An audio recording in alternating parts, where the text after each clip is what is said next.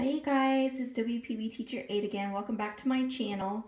So if you saw my other video, I decided to get some Christian Louboutin Flats from Yogi's Closet, and I decided I wanted to protect the bottoms of the soles. So I had seen on YouTube a lot of people had used this Zag and VisiShield, so I ordered one and I tried it, and I've done one shoe, so I wanted to show you guys how it came out.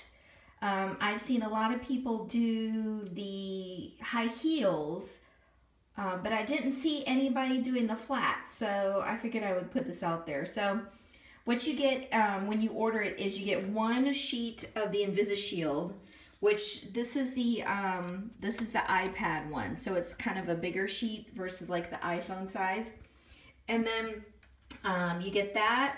And you get some solution, like it's like a wet solution, and you get a little cloth, you get the directions, and you get a squeegee. So it's kind of like, when you put it on, it's kind of like doing like a car window, like putting tint. So anyways, so what I did was, this is barely long enough for my flat. So I cut it in half.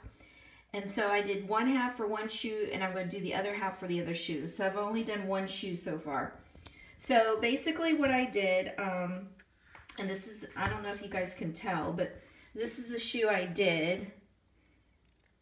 And it's really shiny. And then this is the one I haven't done. So it's not as shiny. You can kind of tell it's more dull. These were used when I bought them. So all those little indentations were on the shoe anyways when I bought them.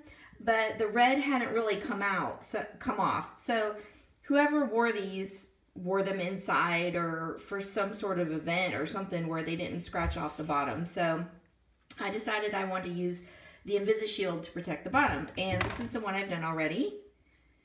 So I think it came out pretty good. So I'll show you guys. The hardest part was the tip up here, like getting it to lay flat. And then of course, I don't know if you guys can see, but it just barely covers the red, and there's that little teeny tiny piece on the heel where it doesn't cover. So I'm not gonna really worry about that little piece. But anyways, so basically what I did, I'll show you guys real quick what I did was, I did not trace the shoe. So it would have been impossible to trace, plus I didn't want to put pen or marker on the VisiShield. So basically what I did was I just cut it in half, and then I used the solution. My shoe, the shoe does not want to stay. Okay, so I sprayed the shoe. You like those sound effects? I'll do it again. I sprayed the shoe, and then I peeled the VisiShield off, and then I sprayed the VisiShield, the whole thing. So it's wet and the shoe is wet.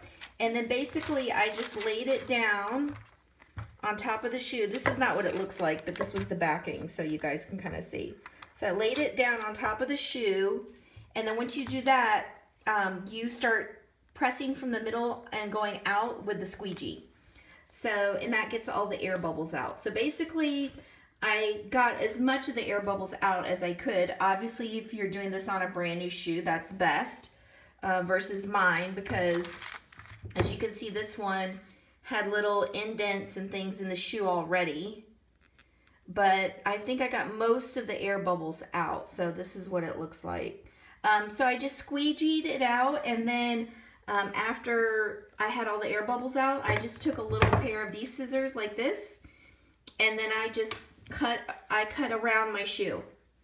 So because there was no way for me to trace it, especially with these like spiky things on the end.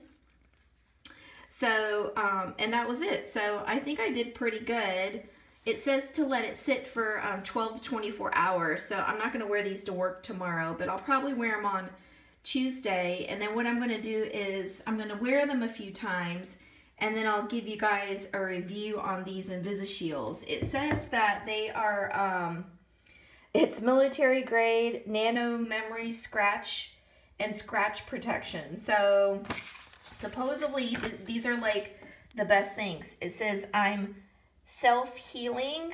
So I guess if you get scratches and stuff on it, it kind of I don't know how it heals itself, but anyways, so there's like tons of videos on YouTube about this, but I just wanted to show you guys I was actually doing it for my flats. So I did it just like a person with a heel would, except I just took it all the way down to the bottom of my shoe. So this is the shoe that's done. And then I'll show you the other shoe that's not done. This is the other shoe that's not done. So you can tell this one's not as shiny as the other one. So anyways, I'm gonna go ahead and do this one, and then I'm gonna let them sit overnight, and then tomorrow, and then I'm going to wear them on Tuesday, and then maybe I'll do a video on Tuesday after a day at work, and I'll show you guys what they look like on Tuesday, and then I'll probably do a review after I've worn them a few times after that. But anyways, I just wanted to show you guys what I'm up to. If you have any questions, put it in the comment box. Thanks for watching.